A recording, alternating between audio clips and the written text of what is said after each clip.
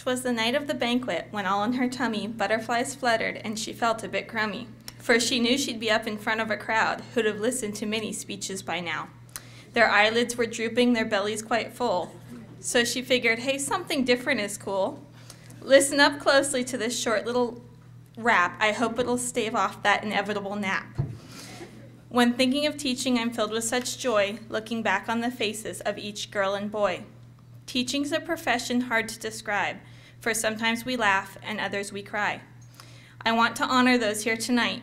You teach and you teach with all of your might. You touch lives in so many ways. I know 'cause a teacher saved me in dark days. There are a few people to thank, yes indeed. Without them it would be hard to succeed. Kathy and Bo and the staff at Pacific. Their work is amazing, the place is terrific. My parents who daily I miss very much. They helped me believe in the lives I could touch. My in-laws who willingly cut, paste, and glue, and never fail to ask, what else can we do? My husband whose job is really quite plain. Do whatever you must to keep Tiffany sane. And I can't forget Caleb, whatever I do. He's done meetings and trainings all by age 2. Thanks to Isaiah and other kids here that spoke, you inspire your teachers and give us great hope.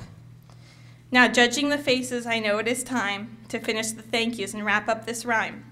I will not delay. I just want to say, as I finish tonight, thank you to all, and to all a good night.